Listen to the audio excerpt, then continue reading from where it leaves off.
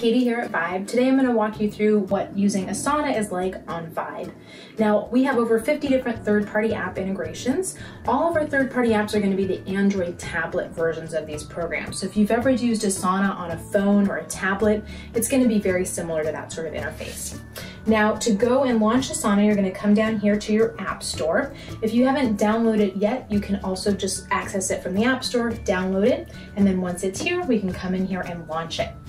So once you've logged into your account, from the home menu, you'll be able to see, different projects you're working on. This is our marketing Kanban. So what's cool about this app is that I can use this big touchscreen to move and projects around the Kanban board to different statuses. I also like the feature on the task menu. I can just kind of swipe when I'm done with a specific task. And then there's also going to be the inbox feature.